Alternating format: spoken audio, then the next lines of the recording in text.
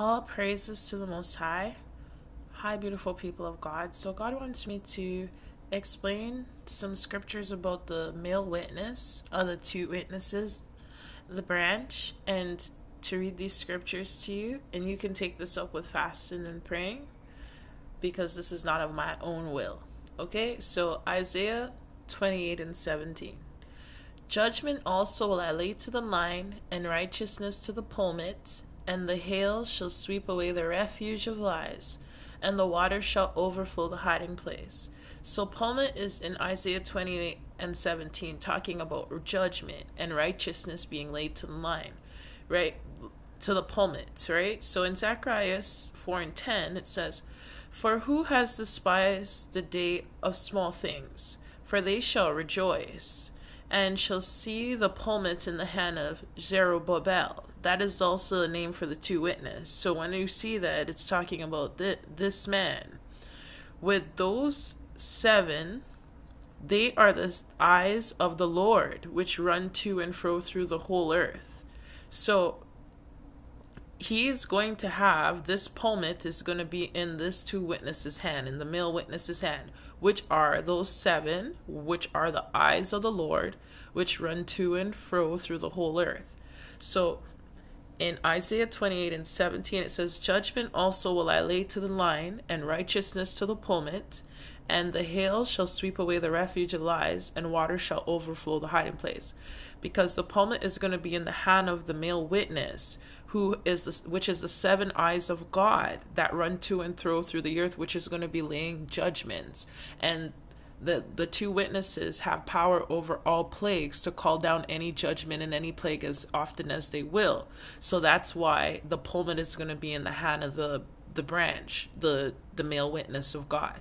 So he wants you to know Isaiah 28 and 17 go with Zechariah 4 and 10. "Judgment also will I lay to the line, and righteousness to the plummet, and the hail shall sweep away the refuge of lies, and the water shall overflow to hide in place." Zechariah 4 and 10. "For who has despised the day of small things? For they shall rejoice, and shall see the plummet in the hand of Zerubbabel. With those seven, they are the eyes of the Lord, which run to and fro through the whole earth." Now I'm supposed to, Zechariah 4 and 10. "Then said he, These are the two anointed ones that stand by the Lord of the whole earth." So what does it talk about? The plummet. Now, we're going to continue because I'm just going to go through the scriptures. "These are the two anointed ones that stand beside the God of the whole earth." And in 4 and 10 it says, "For who has despised the day of small things? For they shall rejoice and see the plummet in the hand of Zerubbabel. Though with those seven, they are the eyes of the Lord, which run to and fro through the whole earth." So you see, these are the two anointed ones that stand by the Lord of the whole earth. And this plummet is in his hand of the God of the whole earth.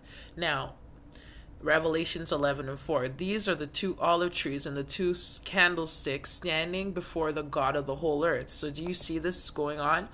That stand beside the Lord of the whole earth. That's in Zechariah 4 and 14. And then it tells you in Zechariah 4 and 10, "They are the eyes of the Lord, which run to and fro through the whole earth." And then Revelations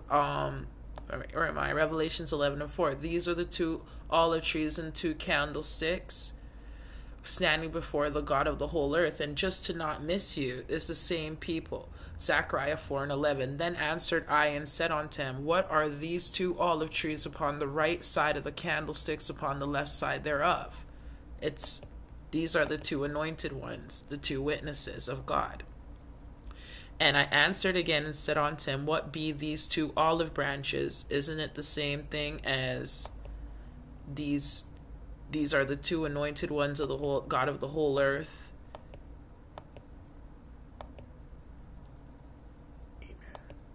And just give me 1 second. I'm going to go to Revelations 11 and 4. "These are the two olive trees and the two candlesticks standing before the God of the whole earth." So this is the same people. And people are not reading the scriptures right. I just don't want to miss where I'm going. So yeah. "And I answered again and said unto him, What be these two olive branches?" Did we not just go through that? two olive trees, olive branches. Forgive me, I went to the wrong tab. Yeah. And I answered, said, what be these two olive branches, which through the two golden pipes empty the golden oil out of themselves? And he answered me and said, knowest thou not what these be? And I said, no, my Lord. Then said he, these are the two anointed ones that stand by the Lord of the whole earth. Now we go to Revelations. These are the two olive trees and the two candlesticks standing before the God of the earth, the daughter of Zion in the branch. And if any man will hurt them, fire proceeds out of their mouth and devours their enemies. And if any man will hurt them, he must in this manner be killed. These have the power to shut heaven, that it rain not in the days of their prophecy. So how they have the power, and the power over waters, to turn them to blood, and to smite the earth with all plagues as often as they will, because the man is the head, right? The pulpit is in the hand of Zerubbabel. With those seven, they are the eyes of the Lord, which run to and fro through the whole earth. What is the pulpit? This is judgment. Judgment also will I lay to the line, and righteousness to the pulpit. Do you get that? So it's judgment that the two witnesses are given out. They have power to shut heaven, that it rain not in the days of their prophecy. They have power over waters to turn them to blood. That is judgments of God. They have the power, and to smite the earth with all plagues as often as they will. And so the pulpit is the judgment, and it's going to be in the hand of the male witness, which is the husband. And you can take this up with fasting and praying. And now you can understand the two witnesses. He gave power unto his two witnesses, which is the two olive trees, which is the two candlesticks, talking about, spoken of in Zechariah and spoken of in Revelation. It's the same people. You have a blessed day.